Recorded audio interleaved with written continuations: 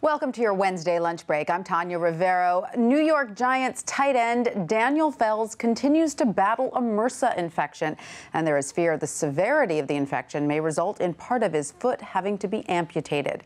So how common are MRSA infections? To discuss this, we're joined now by Dr. Nancy Simpkins, a board-certified internist. Dr. Simpkins, thanks for being with us and helping us sort this out. MRSA is actually a very common bacteria, correct, and can be found almost everywhere?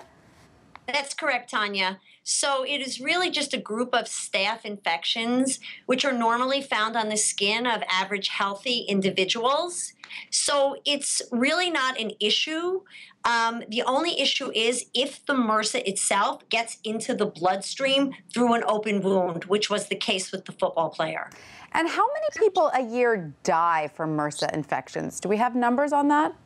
Well, the thing is, people do have, not so many people die as have some serious complications. For instance, amputation of a finger or a toe is measured in the hundreds. The deaths are really not as severe as people might want to think, because it really has to do with a small group of population of people who really play contact sports. That's our biggest problem with this disease. Right. Well, let's talk about why that is, because I guess according to a study by Vanderbilt University, athletes in contact sports are twice as likely to contract a MRSA infection. Why is that?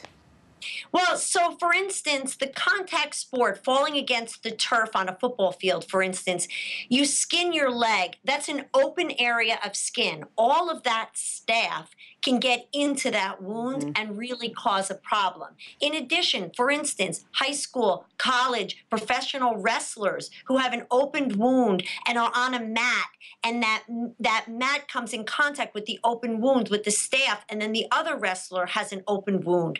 It is kind of person to person or via the mat or the football field itself. I have to be honest with you, though, as a parent, I hear this and I think, oh my gosh, how worried should I be if my son goes to the playground, falls down and cuts his leg? I mean, we just heard that MRSA is everywhere. How concerned should we be about situations like that?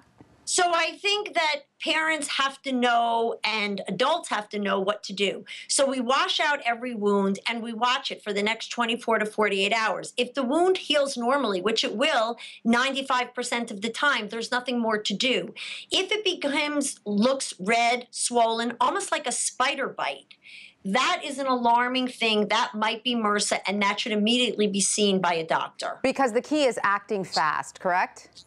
That is correct. So now in the football player's case, he had an injury. He received a cortisone injection. So cortisone, what that does is it decreases the immune system, especially in the area of the injury. Then he had an opened wound. Then he had bacteria, and he thought his pain was coming from his injury and not from the infection. So until he developed a high fever, did he seek medical attention? And there was a very long lag period, not his fault, but because he thought he was injured and not because he had an infection. So what do we want the word to get out? If your injury heals normally, there is nothing to do. If you notice red, swelling, what looks like an insect bite in an area of an infection, that must be seen immediately. Act quickly. Now, should we worry that MRSA is getting even more resistant? I mean, we hear it being called a superbug. Should we worry more about this? So basically, we now have 2 intravenous antibiotics that are effective against MRSA.